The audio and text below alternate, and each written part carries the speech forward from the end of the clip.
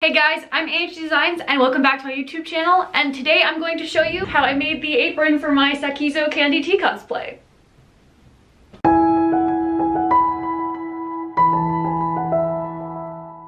Alright, so you might recognize my current location from my video about the Dorset buttons, and that's because I did just film that. That's because today I am working on the apron which these buttons are going on, so that felt kind of appropriate. So I thought I would kind of check in and tell you guys where I am at with this project at the moment. So I have made several pattern pieces at this point. Yesterday, last night, I did quite a bit of math involving scallops and such. This apron's gonna have a lot of different kinds of scallops on it, and the first piece I'm going to be tackling is this, I wanna call it a bib, because I've decided that this will not be part of the apron, but will actually get attached afterwards to my bodice over here. So the first thing we're gonna have to do, of course, is cut out all these pieces. So when it comes to tackling this bib ruffle piece, what I'm essentially gonna do is cut it out with seam allowance on it, cut out on fold, and I'm not gonna cut out these scallop shapes because I'm going to trace out these scallop shapes that I've put on this pattern instead, and then I'm going to take that to my sewing machine and use a very special function on my machine which allows me to do scallops. Originally, I was going to do this all by hand. I was gonna do hand-done scallops. Usually on the stitch, and I use it with a standard thread, the scallops don't hold quite enough. They're a little too weak. But when I use the top stitching thread, they're actually nice and thick and actually look hand-worked, which is really interesting. So I'm a little nervous about getting onto the machine and doing the scallops because like it's one of those like make or break it moments, but luckily I think I have enough fabric that it's not too much of a problem. But yeah, so that's the first piece I'm going to really deal with. I'm going to deal with the other pieces as I keep going.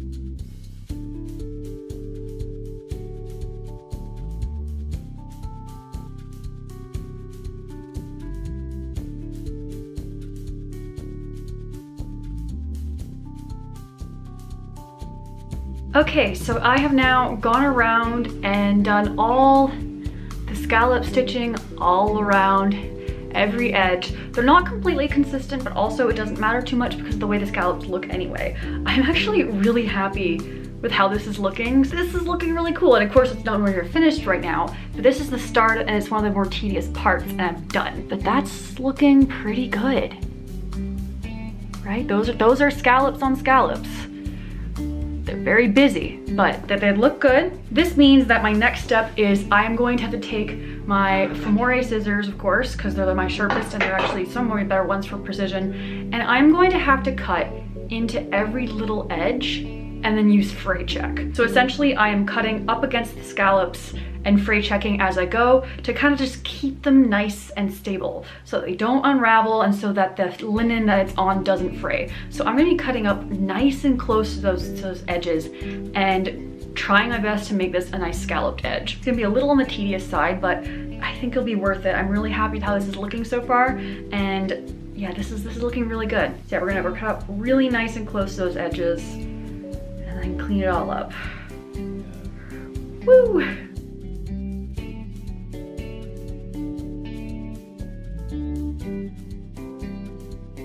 All right, we now have this lovely piece all kind of finished. I have all the edges, I have the fray check all done, I have it all cut.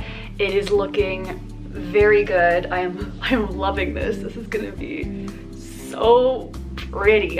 Oh my gosh. First I wasn't sure how it was going, but you know what? No, this is very pretty. I'm very happy with this. So now my next step is I do have to do some hand work on this for sure because I don't have an eyelet function on my sewing machine, unfortunately, so I can't do all the eyelet holes. But before I get to that, I actually cut out a facing that will go on this neckline so that I can attach it so it's nice and clean and finished onto the inside there, because I don't want any serging showing if it like flips up or anything under the ruffle. So I'm going to go attach the facing right now, and that will just clean up this piece, and then whenever I go to work on those hand eyelets, which will be my next step on this, it'll already be ready to go. Like it'll all be nice and clean, and then once those hand eyelets are done, I can just hand apply it right to the dress or the bodice. So yeah, that's where I'm at this point. I'm going to go attach that facing, and hopefully it'll make it a nice clean piece to work from. All right, so currently it is just pinned into place because I'm not quite done with it yet, but the facing is now applied on the inside of this little piece that I'm gonna eventually sew on to the bodice like this. But I did pin it on just to see how it was looking, and I really, really like it. Like, it's looking like a thing. But before I can finish it, there's a lot of handwork I need to do because there are little eyelet holes, 4 per large scallop. Thank God, not 4 per little scallop. That'd be so many. And unfortunately, my sewing machine does not appear to have any eyelet hole function on it, so I am going to be doing them all by hand. So first thing I gotta do is take my pattern and figure out where the holes are going to sit, draw them on, cut that out, and trace it onto here. And then I'm gonna go through and hand do it all the eyelet holes. So that's gonna take me a little while, but I think it'll be worth it because I think it'll look really pretty. I think it'll add a lot, especially with the little eyelet holes with the color peeping through. I think it's gonna be really pretty. So I'm going to get working on this. I'm actually really excited because it's handwork. I like handwork. I was fully expecting to do all of the trim by hand, all the scalloped edges by hand. So I'm actually looking forward to doing a little bit of handwork and spending my day essentially just making eyelet holes. I don't mind doing that kind of stuff, and I think it will add quite a lot to this. This will probably be one of the longer parts of the whole apron. That, and I'm gonna repeat all of this again for the waist apron, but I think this is gonna be a nice afternoon of hand stitching, essentially, in my future. I'll probably turn on some Netflix or some YouTube or something and just get to work on that, because yeah, got a lot of eyelet holes to make. Because I have 21 scallops and 4 each, so I have like 82 eyelet holes to make on just the bib part. And then I have to repeat this whole thing for the waist. So yeah, I got a lot of eyelet holes in my future, so I am going to get started on them. We're getting there and it's looking like a thing, and I'm very happy with it.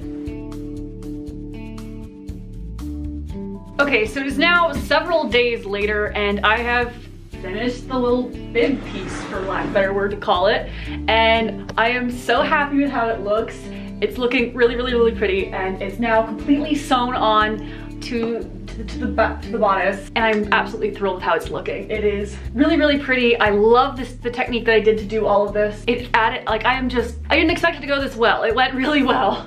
So I am absolutely tickled pink over this. I love it so much. I'm just gonna put her back here for now. So now I need to do that all again, except this time I'm making the waistband piece, the piece that goes down here, the little frilled skirt piece. So I'm basically kind of doing the exact same thing all over again.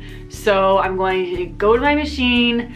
I have the piece all traced out already, so I'm gonna put all those scallops in with the top stitch function on my machine that has the scalloped edge. We're gonna cut them out, we're gonna fray check them, and then I'm gonna mark on every single eyelet, cut them out, fray check them again, and hand sew on the eyelets. So about to repeat the process all over again. Luckily, I actually really enjoy doing all of this, so hopefully I will not hate this process a lot or anything. Like, I really liked doing that. It's just time to do a little bit more. I'm glad though that I separated them into 2 parts.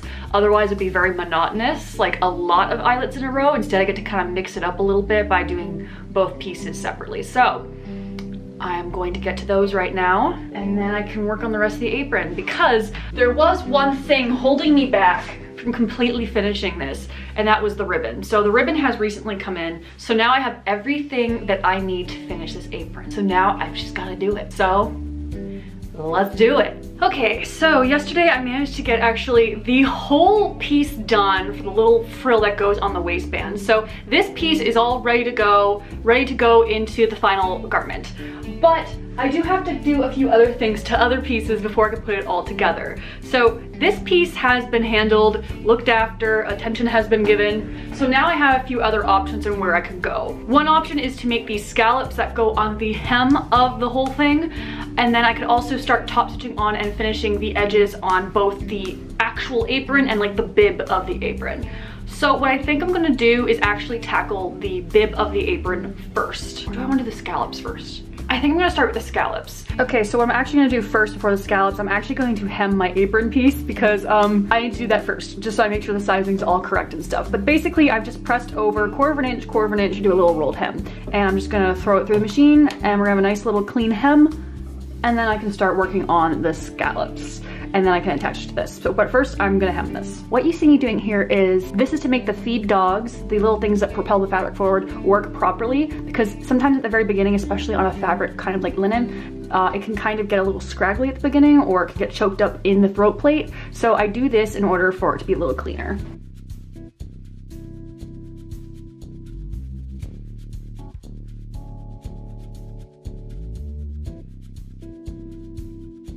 So the scallops have, of course, the same scallop pattern that's on the hem of the skirt. So first I'm gonna have to trace that onto the piece for the scallops that I've cut out and serged and everything. So I'm going to take the same pattern I used for this particular scallop on the skirt and put it onto the scallops, onto the facing pieces for the apron scallops. So basically I'm going to trace it onto one of these pieces, and then I'm going to just stitch them together. I am going to have to carefully stitch and follow those lines just like I did on this other one, and that will make the two pieces go together, and when I flip them inside out, they will ideally be perfect scallops. To do that though, I am going to have to snip some corners. I will have to use my pinking shears to get those edges so that they all flip nicely.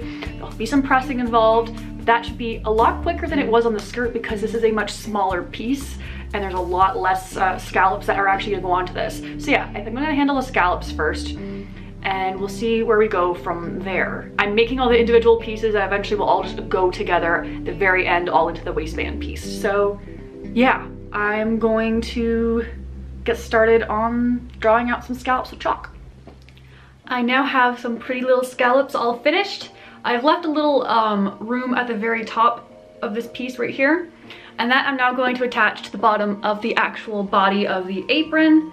And then I'm going to do exactly what I did in the hem, but a lot less of it, and I'm going to hand stitch the inside. So I'm going to basically attach one side of this, so split it in half, split this in half, attach one side, that side, to the bottom of the apron piece. And I'm going to fold all that seam allowance down and fold this up and hand stitch it all down. So first that means I need to take it to my machine, I need to stitch them together, and then with a bunch of pressing, and then I can hand stitch it all. So this shouldn't take me too long because again, this is not, for me this is not a lot of hand stitching. That length of hand stitching will not take me very long. So I'm gonna do that, and then we're gonna have that piece almost completely dealt with. So we're doing pretty good actually. I've been doing this for only a little bit and I'm getting a lot of progress done, so it feels really good. We're getting closer and closer to a final piece that I can put on my mannequin and like finish. I'm really excited about this.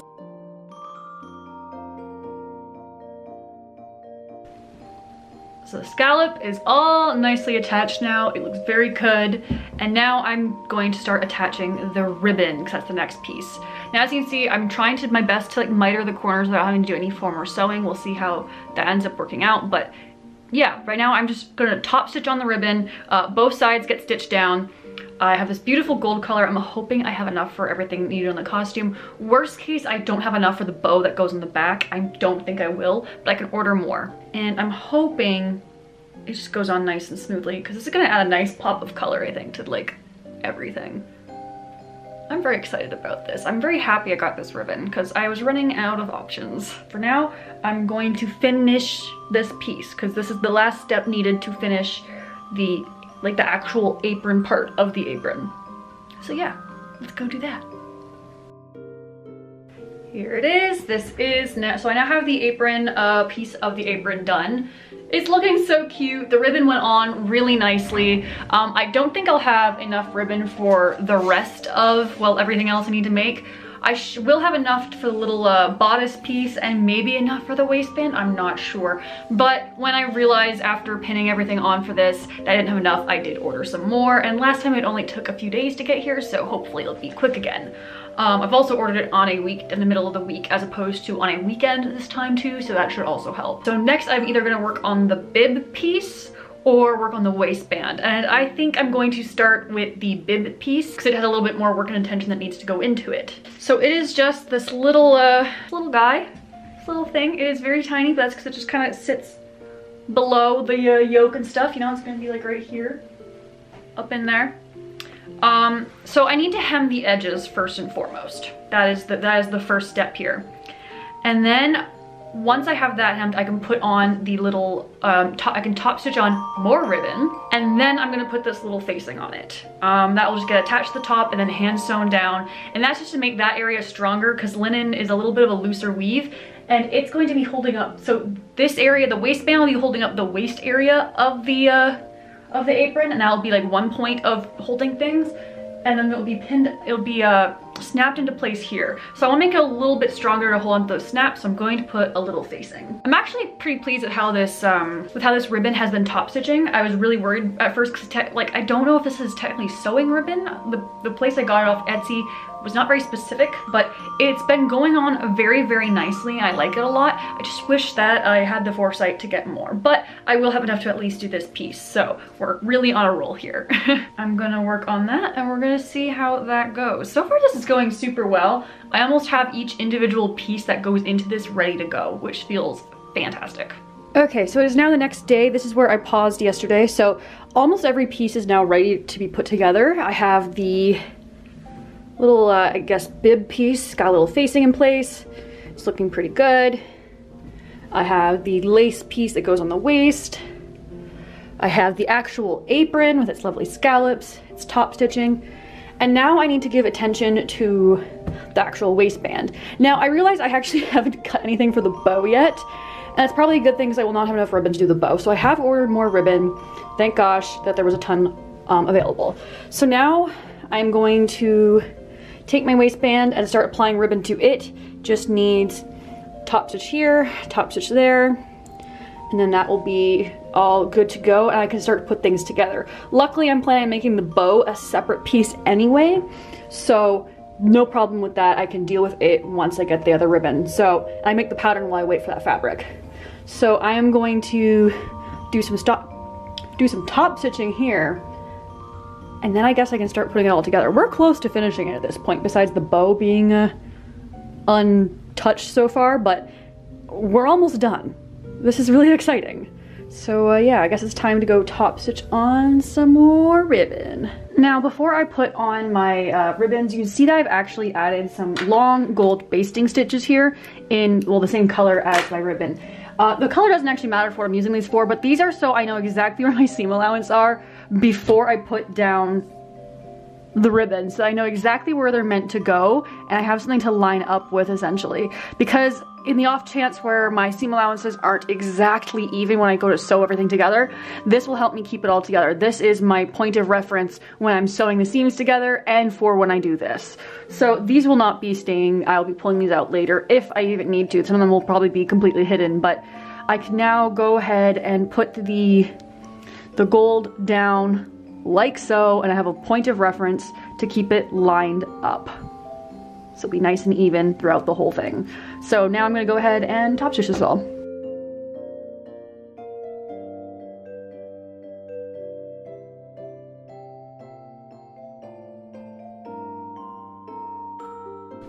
Okay, I really gotta share this because I'm actually really happy with it. So this is looking pretty good for my waist, the top of my waistband, you know, it's looking pretty solid.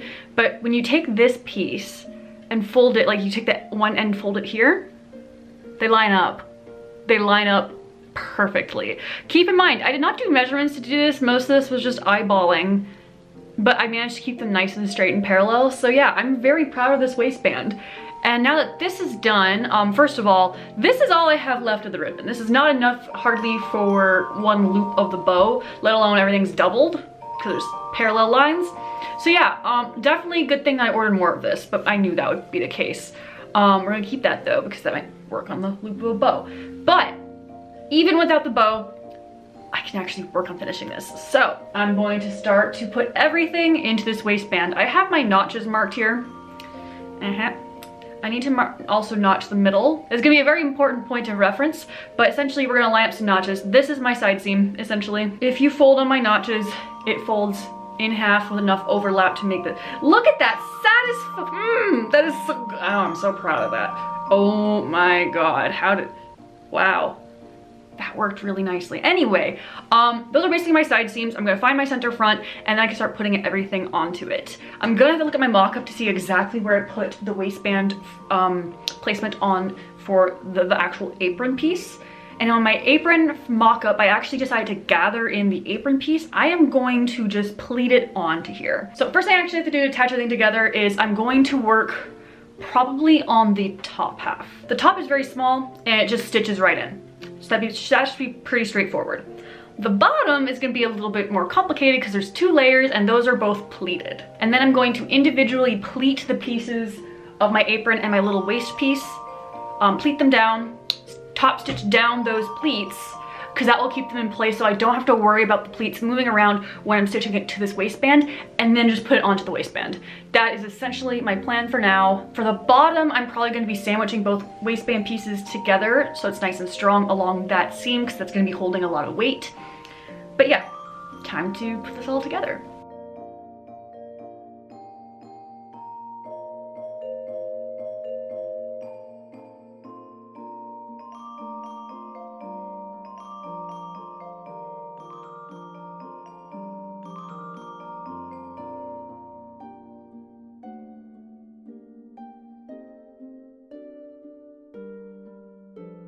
So something that you'll see here in this seam is that now there's a lot of thickness. There are pleated seams in here, there's pleated bits, and there's seam allowance. So I decided to actually trim it down a little bit so that it would actually fit here a little better. Otherwise, this seam right here, right at my waist, would have a ton of bulk and you'd see it through. So I just snipped it down carefully and just took out the pleated parts. So the parts that were on that little waist skirt and on the actual apron itself. I also decided that it would be a really good idea to actually understitch a little bit on this waistband to also help that seam allowance flip over properly so it would have a nice clean finish and make ironing this a lot easier afterwards. Understitching is also something that we don't talk about enough and more projects actually could use. Makes everything a little easier.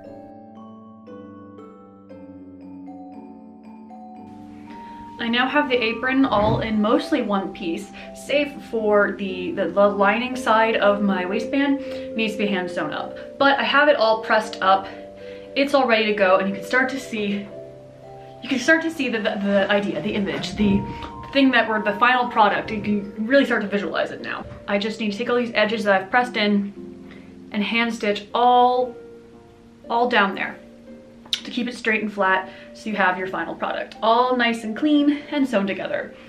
And then I can worry about things like putting the Dorset buttons on from my other video all about Dorset buttons, and then get some closures on there, like the snaps that are going to go on the apron under this area here. Then, because I need to wait on stuff for the ribbon so I can make the bow in the back, I can just kind of pattern and mock up the bow. I might actually finish most of it besides the bow today. I'm actually pretty excited about that. I'm almost done this whole cosplay at this point, so that's really kind of awesome.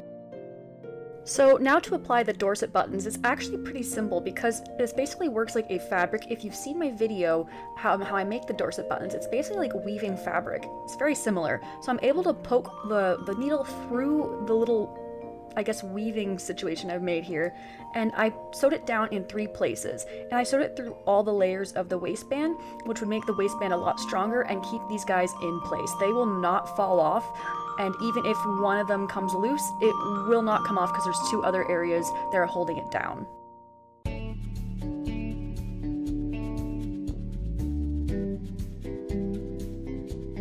And then I found these beads in different shades of orange and yellow and decided to add them into the middle. They're not all the same exact color, but I also really like that element, and so I just sewed it right through. Again, through all layers, just so it's a little bit stronger and so that they're really in place on the Dorset buttons. I'm actually really happy with how these ended up looking.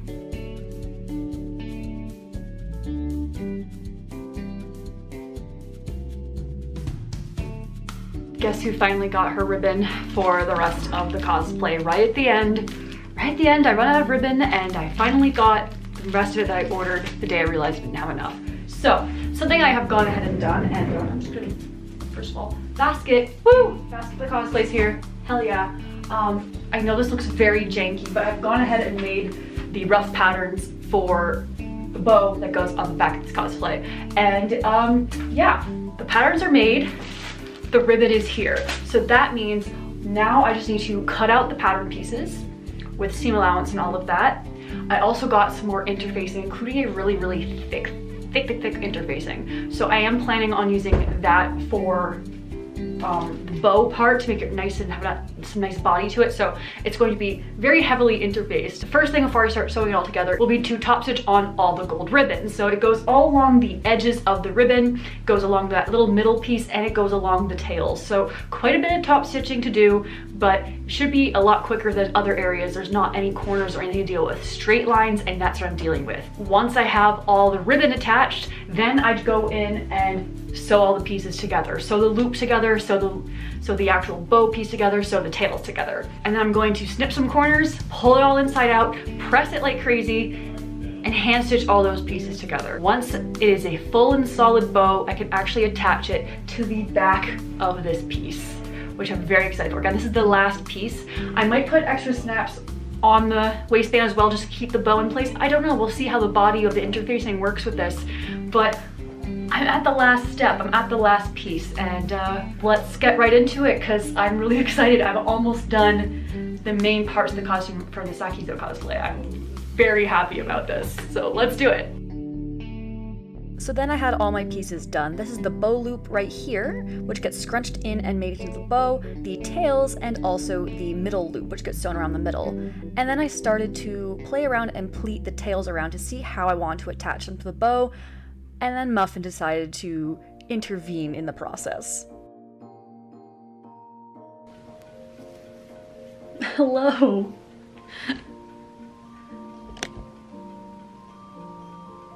Hi. What you doing? She's like, Mom, I'm on camera now. I was filming and she just took over the entire frame. Wow. Yeah. This is her show. This is her show. Muffin, you are very silly. Yes, she is. I could have told you that. She just took over the whole show. So with little Miss Muffin in tow, I started to pleat, fold, and start to stitch and pin things down to see how I wanted the tails and the bow to sit. This was just a little bit of experimenting, and eventually I got something that I was really happy with and stitched it all down. Saw Muffin this time because she decided to go off somewhere else. To do this, I just sew through multiple layers at a time so that's a nice strong hold and it won't go anywhere, and afterwards put the little loop that goes around the middle to hide all the stitches. So I now have this adorable finished bow, which will go right onto the back of the skirt, of the dress, and I can now attach it to the waistband, except I'm not going to attach it right away because I don't like how the back of the apron was sitting, so I'm actually going to redo it.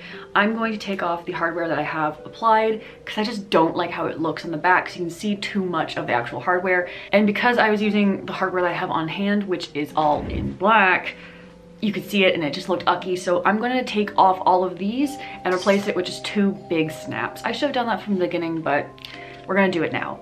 As for attaching the bow, there are 2 ways I'm thinking I might do this. One, I might just sew it right to the waistband, or I might experiment by taking this wire hanger and making like a little frame to just slip it into the back waistband so it sits kind of on top and not directly on the waistband, if that makes sense. So instead of it sitting like blunt with it, it kind of sits above it a little bit to kind of hide the whole thing.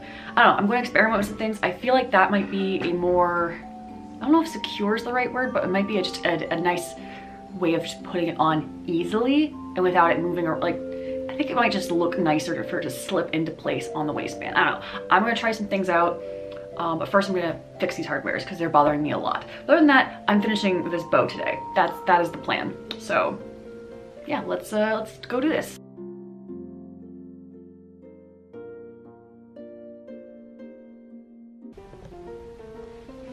So the apron is now completely finished and I am ridiculously happy with the results. I knew this piece would be pretty challenging. I knew there was a lot of detail on it, like putting the Dorset buttons on there, which have their own video on my channel if you're interested in learning about how I made those. All the eyelet lace, and of course all the numerous things of top stitching. This piece was incredibly fun to make. I enjoyed every minute of it, and I am so proud of it. Like everything from the scallops and the top stitching, and I am so happy with the eyelet lace. I actually cannot describe it. I think it really adds to this piece, really brings it to life a lot, and adds a lot of personality and character, and really makes it feel like it's from like the Edwardian period. I loved how the dress was looking before. At first I'm like, oh man, I'm gonna cover all of this up with the apron, but now that I have the apron done, I'm like, wow. I am so happy with the results. I am so happy you guys have come along on this little journey with me. And now you may be wondering, why aren't you wearing it right now? Why aren't you doing a full reveal? Well, that is because we're not done yet. There is still one more piece that needs to be looked after before we can finish this all, and that is the boots. So I will be soon showing you how I'm going to take these boots and turn them into a more historical looking piece. So we're gonna do some boot alterations pretty soon in this channel. So be sure to like, subscribe, and all that good stuff to keep in the loop for when that comes out. Because at this point, I don't know when that will be because I'm still waiting on some supplies for these. Another reason I'm not gonna be wearing the whole thing for this little reveal is because I think this will require me revealing the whole thing. So I want the whole thing to be finished before I reveal me wearing all of this. I'm so happy with it, and thank you all so much for coming along on this journey with me, and I can't wait to show you all of it all together. So be sure to like, subscribe, and all that good stuff, and I guess I'll see you in the next video. See you guys later.